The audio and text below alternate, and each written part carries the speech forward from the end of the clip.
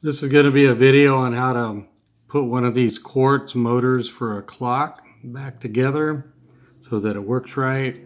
And the reason I'm making this video is because nowadays I'm starting to forget how I do things, and having a video to look back on helps me to remember. And what I noticed with these is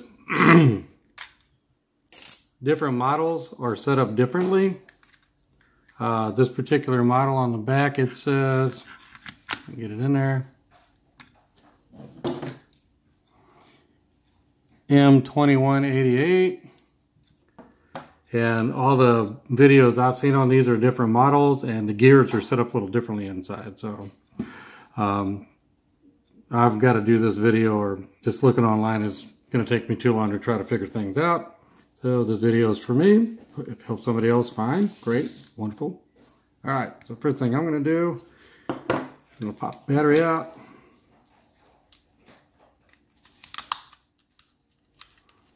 Set that aside.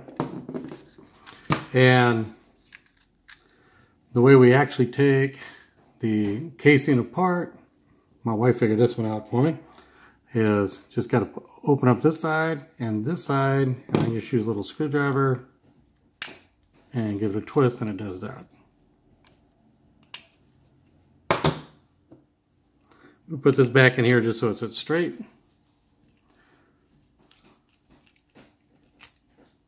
Okay, so I'll pull this out. Most of this is still together somewhat.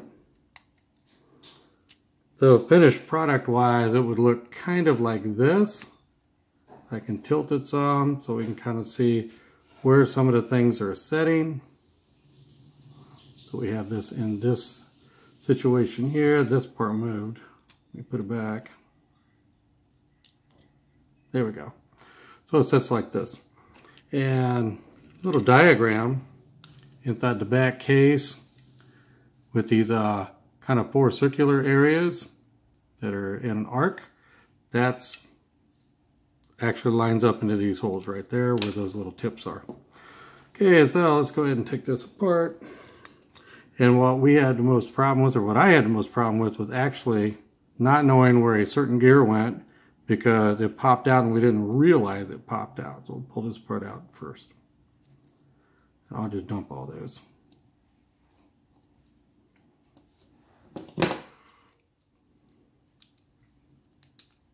That watermelon smells good, by the way. Pull that one off too. That one's magnetic. So inside here we have 3 gears. They're kind of set up with one going between the other 2. So I'm going to pull this up. That one out. And then the one that sets up in here. And a little metal piece came out. Let me get that back in.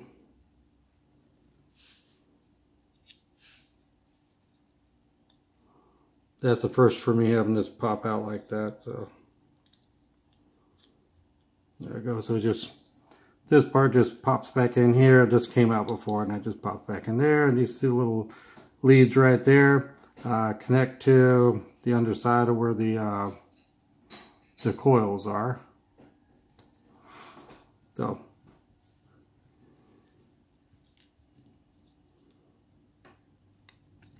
first part here is I'm going to take this little piece. This is the one that would pop loose and we didn't know where it came from, so it was hard to figure out. But it actually fits in this little slot right there. And then this piece goes into that hole. Kind of orient that so we're sitting at the bottom. And then the motor part goes on top. And make sure that the leads touch in here on the metal tabs. And that just sits down. So the order I put this in now is this part is magnetic, and it just sits down right in that little hole.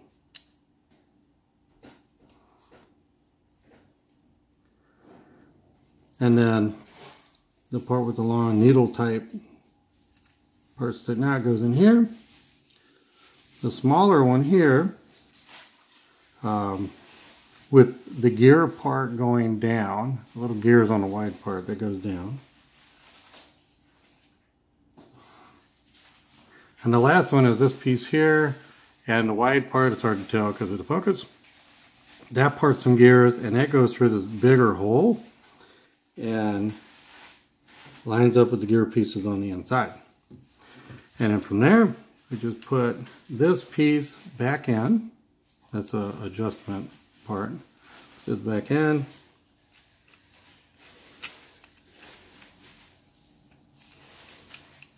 Just got to line it up before we push.